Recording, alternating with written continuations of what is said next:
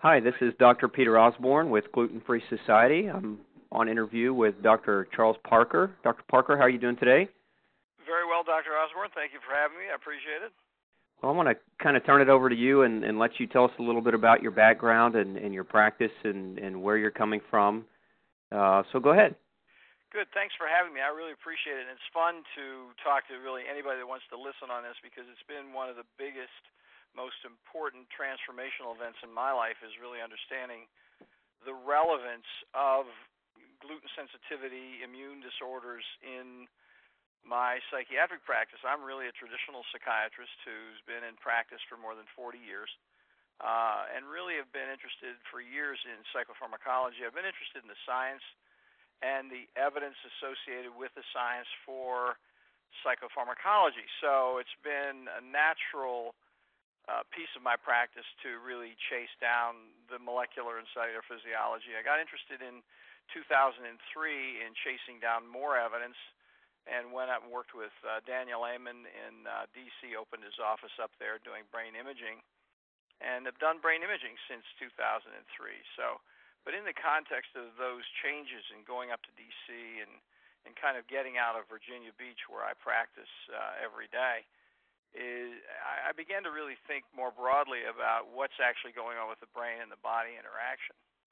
And what happened when I got up there is I started looking at brains and I saw an interesting phenomenon occur when looking at brains and actually reviewing the brain activity with the person in the chair right next to you. It was really quite interesting, and I began to see a pattern emerge in that the people from California, Amen's crew, reported very frequently brain injury, hypoperfusion, where the brain looked like it had dents and holes in it and so on.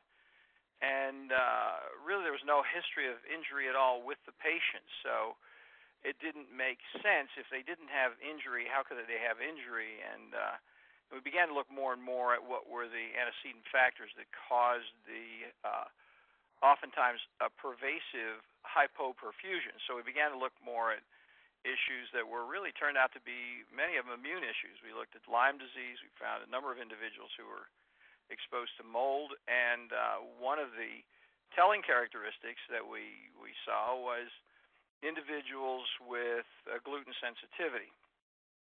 And so what happens with that whole gluten sensitivity, it was funny for me because as a kid coming along in Philadelphia, now you have to understand I had classic psychoanalytic training when I started my training back in 1969. And my classic psychoanalytic training, the people in Philadelphia, we're all psychoanalysts. I mean, one of my mentors was the president of the American Psychoanalytic Association, so I had really a group of very cool mentors. And the two key questions in Philadelphia that you wanted to ask a new patient were, what are your dreams and what are your fantasies?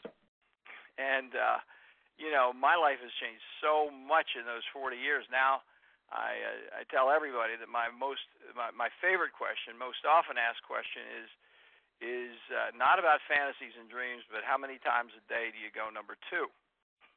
And why do I ask about number 2? Because I want to know bowel function for many different reasons, for a whole lot of reasons. But one of them happens to be that the bowel is so significantly involved with immune dysfunction. And the immune dysfunction significantly affects brain function, as you and your listeners and readers know. And then if we don't ask that question, there are several things that are going to happen with any meds that we're going to give.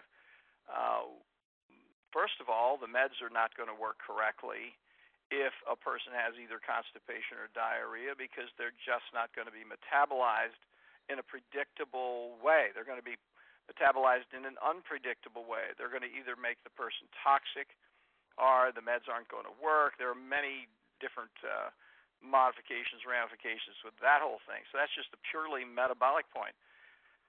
But goodness knows we can't treat any kind of depression, anxiety, even psychotic symptoms that are related to immune dysfunction with psych medications if we don't take care of the underlying immune dysfunction.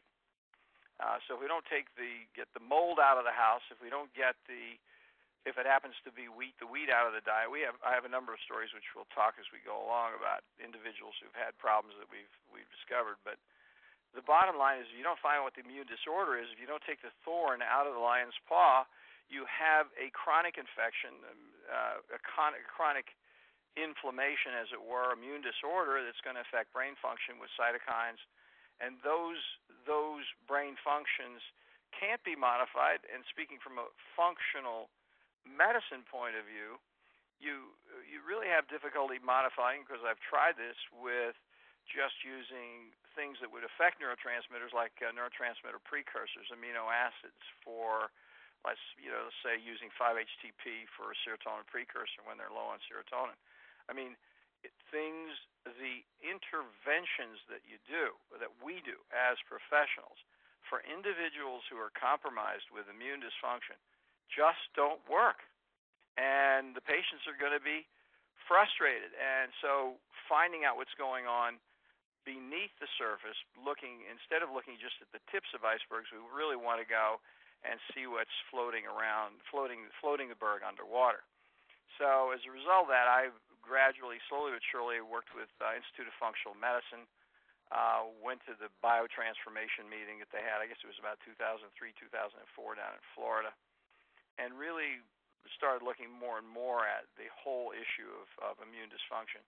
And now regularly ask about it. Every time a person comes in, I'm going to find out about immune dysfunction. I still am a traditional psychiatrist from the perspective that, yes, we really do see people get better with medications. That doesn't mean everybody needs medications to get better. It means that, hey, they can work very well and very quickly if the foundation is laid properly, and if we really use them very scientifically and precisely, as opposed to just throwing them around, throwing them at what I think are really superficial diagnostic categories like depression and ADD, which are almost meaningless for an informed practitioner. I mean, they're helpful, but they're really not definitive. So